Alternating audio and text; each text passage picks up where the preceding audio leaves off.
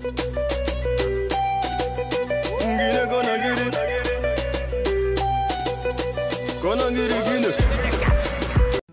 Hey, what's going on, guys? So this video is to offer you some wisdom from my build, specifically basic orientation and the land acquisition process. Every house needs to be designed specifically for the site that it is intended for.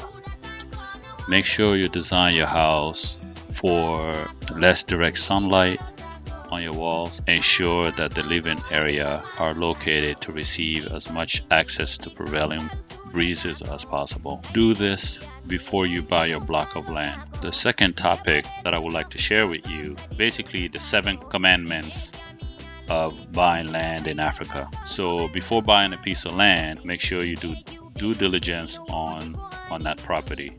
There's no standard procedure in acquiring land in Africa. So this raises the risk of buying a disputed piece of land. So the onus is therefore on you to check for any fraudulent behavior from the seller.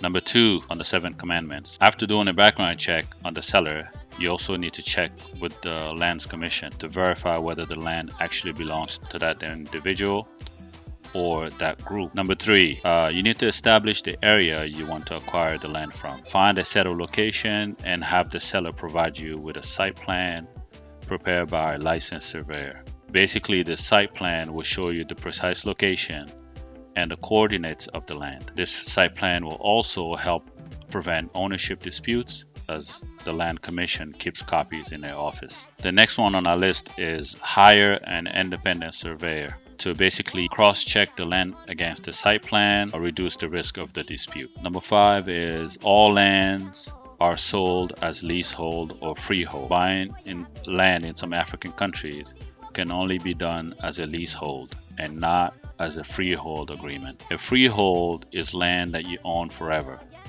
A leasehold, on the other hand, is property that can be sold for limited duration. Maximum ownership duration can be 99 years. Number 6, draft and sign a purchase and transfer agreement. Before making payment, make sure to draft a purchase and transfer agreement endorsed by you and the seller.